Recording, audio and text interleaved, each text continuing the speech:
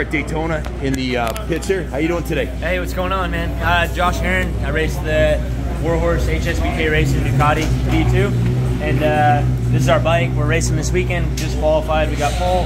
This is kind of unique because we got pit stops for this race. So normally it's not quick change stuff. So this bike is going to have all these. Dan, you want to show them some of this quick change stuff? Like just tell them what's different about it. 14-second tire changes because you're racing 200 miles, right? That was also with having the lines we got to cross. So normally it's an 8-second pit stop. It's crazy. That's rear wheel, front wheel, and fuel. 8 seconds? Yeah. I was watching the privateers. They were thrilled that they got it down to 14. Oh, yeah, they were thrilled. You're doing an 8. That's impressive. It's nuts. And that used to be, this is single-sided swing-on, so we have an advantage because instead of pulling the wheel off and having to remove the chain and all that, we literally just pull it straight off the hub, put it right back on the chain, and everything stays in place. So it's very insane. cool. Yeah, that's a big advantage of the single-sided swing arm. I never really thought about that, but in a racing situation, that's key. So you had a fast time today. You got pole position for them all? Yeah, we got pole, so that's good. We got pole last year also, but last year we actually ran out of fuel in the middle of the race. Oh man, so that's never a good thing. How's the bike running? Is it awesome? Must be really good if you got pole position, right? Yeah, it's good. It's good. It's one of my favorite bikes I've ever raced. I'm sad I'm not racing it again this year, but now this year we're racing the new V4R, which is 250 horsepower, so it's, wow. It's a lot of fun. How do you like the track? The track's fun. I've been racing at Daytona since I was 16. I'm 32 now. We won this race 13 years ago, so to me it's awesome just going 180 miles an hour, 2 feet from the wall, and being in a pack of 15 guys. There's nothing else like it. From a spectator standpoint, it's awesome seeing you guys fly by at 180 miles an hour, however fast you're going. It's insane. Yeah, I love watching it. It gives you chills, especially when you hear a whole pack of them go by. Yeah.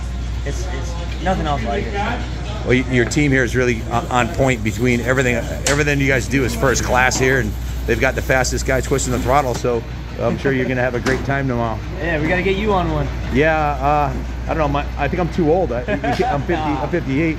I think is there a limit? Jeremy McWilliams in the King of the Baggers. How old is he? Ex-MotoGP rider. He's on the Factory Indian. He's 60 something. Well, maybe there's some hope for me. Just awesome. Yeah, the suspension brakes on this thing just beautiful. So I heard you're where are you going after Daytona? We go to Spain for the Ducati Ducati Street Fighter launch. So we have that, and then we'll have a trip to Phoenix after that. Go and ride with some local Ducati owners clubs, and then we got a month until our next race in Atlanta. So awesome. A little bit of break after that, just having some fun and riding bikes. So this is the start of the new season for you here, right? Yeah, it's the first one, and it's the most fun one too. With me not doing the championship on this bike, it kind of takes some pressure off, and just allows us to have a lot of fun. That's awesome. That's Mr. Feracci himself, the legend. He's been at it. I've been a huge fan of his since the beginning. I remember seeing him back here in the, geez, it was the 90s. I've known him for a while, but I didn't get to know him until last year, and he's one of the nicest guys. He doesn't forget anybody. He'll never forget you now. That's awesome. He'll always remember you. You're hired, sir. Obviously very highly intelligent. The godfather of Feracci. Yes, Mr. Feracci. That's awesome. The pimp. I had his stuff on my Ducati 900 SS back in the day, back in the 90s. Yeah, we used to road race him from Unadilla, Laconia, street racing all the time. He's the first guy to get a Supercross win for Husqvarna. I actually saw that somebody had that bike here in the vintage, the 2002, wasn't it? I think it was 01, 02, yeah. Yeah, that bike was here. Yeah, it's pretty nice. Former factory bike. Yep, I got some video of it. Still, those motors are awesome. The two-stroke motors. Oh yeah. You ever seen a 500 GP bike up close? No. They're two-strokes, right? Yeah. Are you doing the Isle of Man? No, I wish. One day, Motul, I've been there. there's a good chance I'll be going there with Motul to film it. Oh, you'll love it. Yeah. I've been there to watch it. There's nothing like it in person. Flying by you at 150 miles an hour.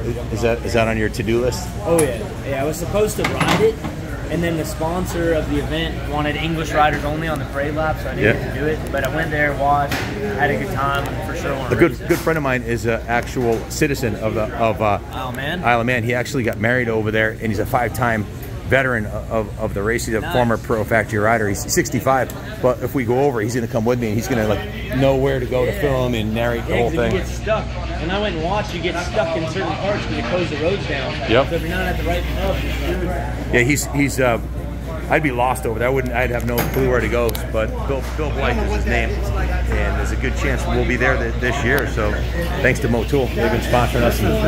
They flew me to the car for the rally. Yeah, I was in the middle of the desert filming the bikes out there, January 9th through like 12th. That was a cool adventure.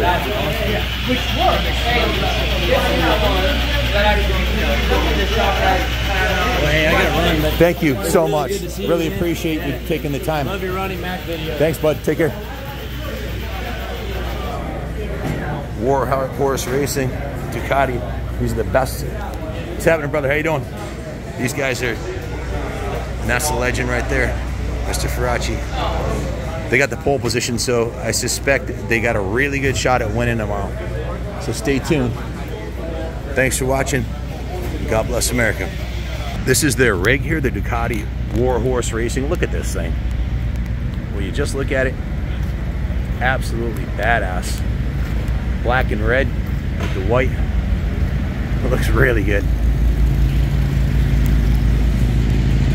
Tractor's all blacked out.